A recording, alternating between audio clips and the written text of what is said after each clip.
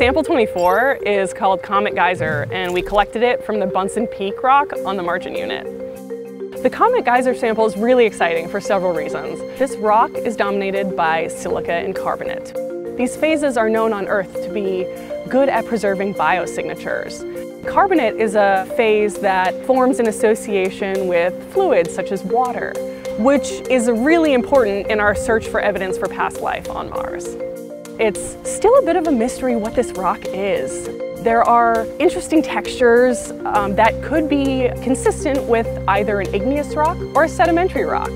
And that's what makes it so exciting to us as scientists, is because we get to put our thinking caps on and really try and solve this puzzle.